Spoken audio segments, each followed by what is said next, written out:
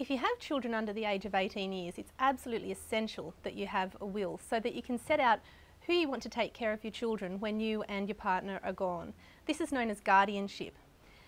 And you have to think about this very carefully. Who has the ability and the resources to look after your children? What sort of values do you want them brought up with?